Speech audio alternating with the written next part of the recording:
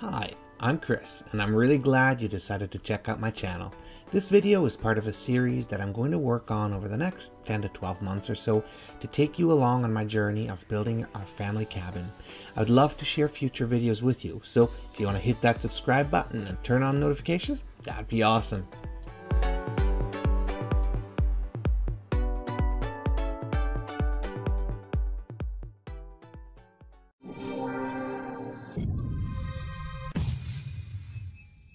Hi, and welcome back to our cabin building journey.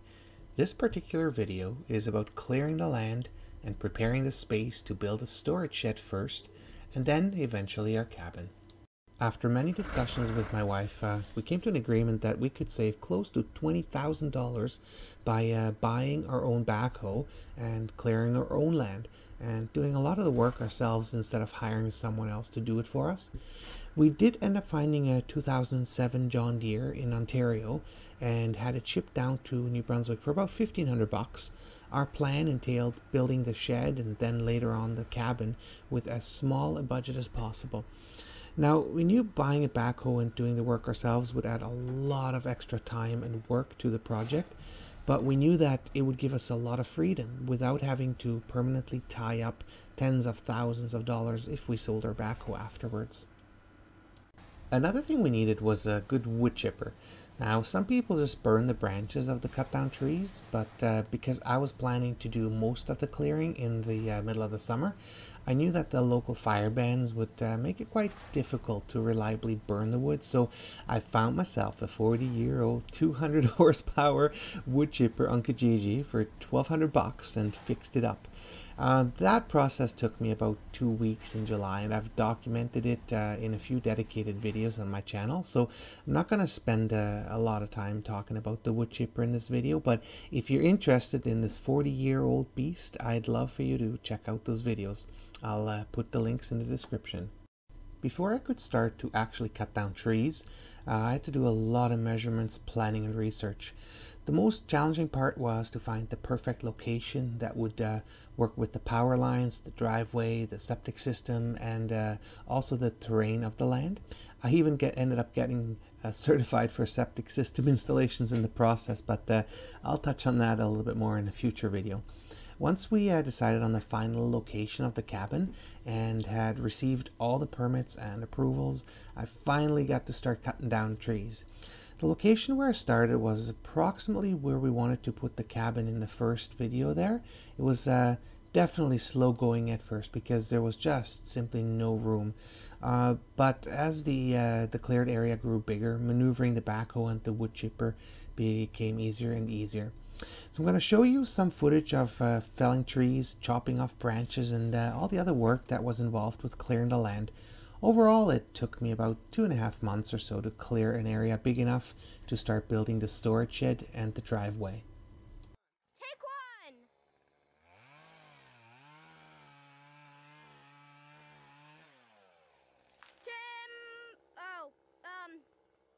Alright, let's try this again.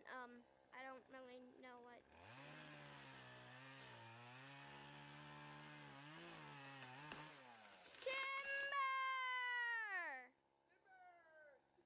Here's the big rock, and I piled up all this wood and then all these branches. This is higher than me, probably 10 feet tall, and this is the last tree that I cut down probably for today.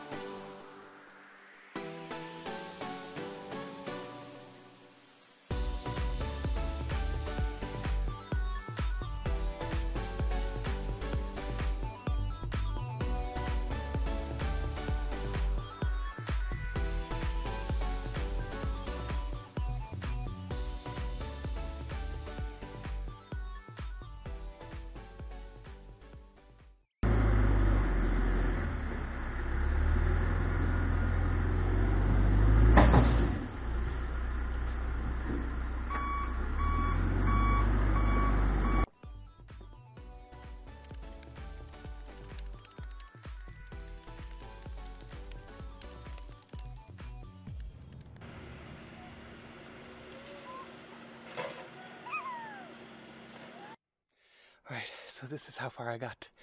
I got most of the trees cut down. There was 3 really big ones. They went all the way up there. And now I got all the branches back there. And all I got to do now is put it through the chipper. And I'm gonna go home. Man, this is a lot of work. But it's starting to look really nice. It looks so different here.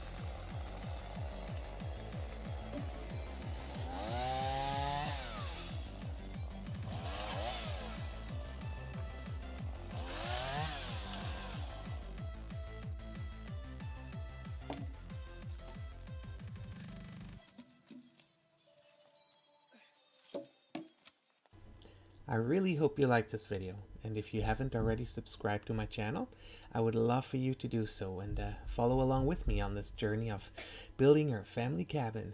Anyways, I'm Chris of All Trades. Thank you for watching, and I'll see you in the next video.